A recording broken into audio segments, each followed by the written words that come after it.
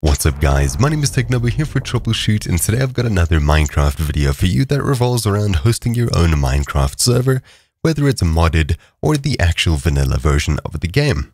Say that you have a server running on your local computer. If you'd like to see how to do that, check the description down below for a link on how to do that. I'm running a 1.15.1 server here, but this will work for basically any version of the Minecraft server. Say that you want some of your friends to join your Minecraft server, but you know that they don't have official Mojang or Minecraft accounts, and they're using a cracked version of the game, a cracked client, or a cheating client, etc, etc. Obviously, while I'm not allowed to show you how to get a cracked client, I will be going through showing you how to let them actually join your server.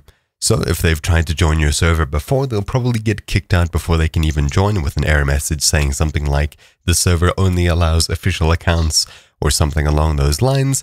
How exactly do you allow them to join? Well, assuming that you have your server running already, you're going to need to go ahead and stop it. So I'll run save-all to save the world, and I'll type in stop, enter, and the server will now close. Once that's done, navigate to where the server files are, and we're going to be opening up server.properties. Inside of this file, we're going to scroll all the way to the bottom, and we should see somewhere around the 6th line from the bottom, online mode equals true. What exactly does this mean?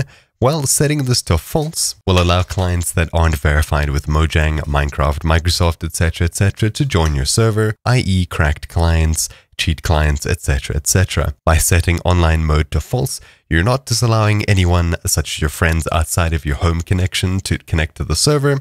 You're just making sure that it doesn't check with Mojang if the accounts are allowed on the server. So, closing out of that after we've saved it, you can simply start up your server.bat or whatever you do to normally start up your server and wait for it to start up. Now, assuming that you've set it up properly, you'll see at the very top, server is running in offline/insecure mode.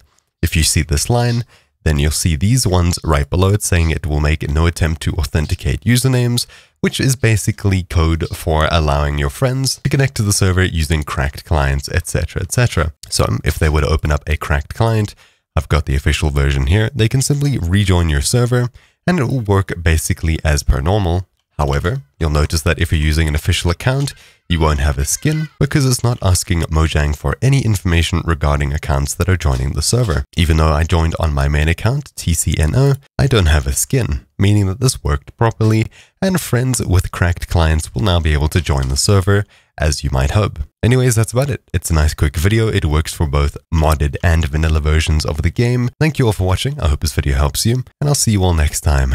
Ciao.